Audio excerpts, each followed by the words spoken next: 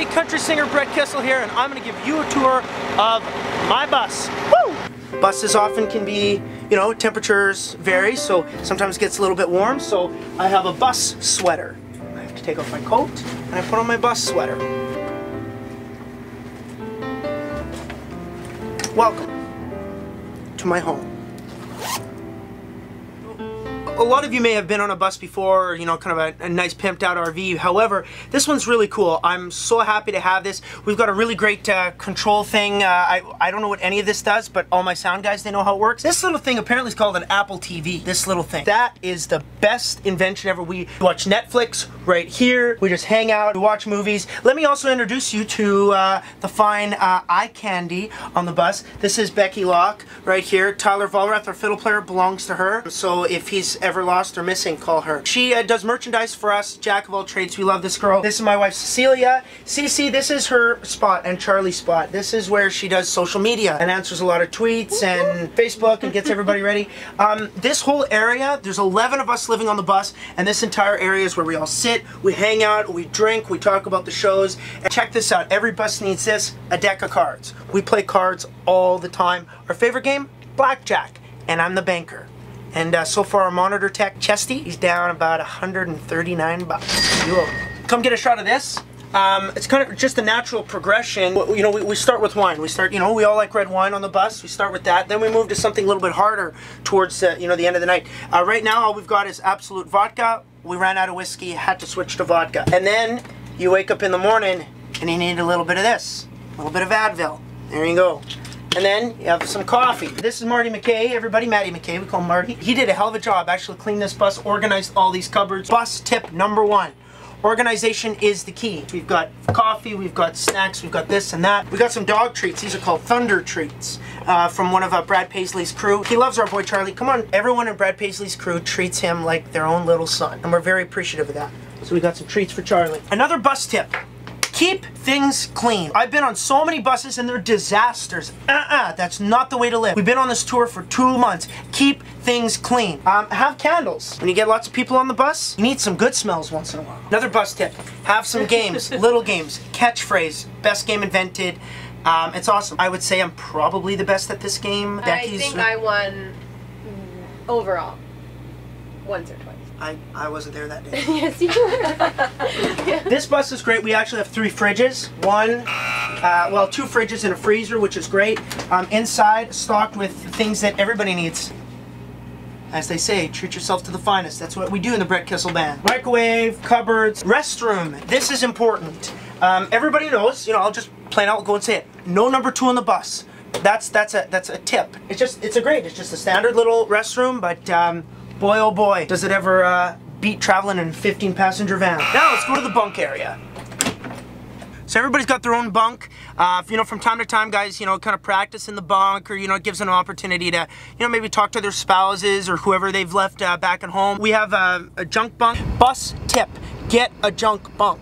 That way you can throw all your suitcases, all your things that you don't need in the bunk. As you can see, I mean, there's not a ton of room. It's not really a lot of room for activities. Becky and Tyler, they make it successful. Becky's just little. She can fit anywhere. Some other people, and not so much. Bus tip, never sleep with your head in the direction in which the bus is going, because if they got to slam on the brakes, broken neck, done, you're dead. Headline news, because you died. Don't do that. Head up here, legs this way. That's how you do it. Let's go. Here, this is a junk bunk, you know, for guitars and stuff like that. This is Tyler's bunk. Tyler, our fiddle player. Oh, I didn't realize I had company. As you can tell, I'm not overly impressed with the amount of space allotted for me to hone in on my craft of playing this fiddle. This is not an acoustically tuned environment. The humidity is all wrong. They stuck me in a bunk and they made me wear these stupid pink pajamas. Oh! That was legit. Marty, you're gonna get it. I don't know when. Oh, you are gonna get it. Not over yet, Marty. I have some practicing to do, so please carry on. Cecilia and I were lucky that we get our own space in the back while the chaos goes on out here. We get our own space. Let me show you the back. We call it the honeymoon suite. Check it out. I mean, it ain't fancy. You know, singers will tell you that at least we get a chance to spend that time together. We got some closets for our own stuff. We do have a big old TV. We got closets in the back.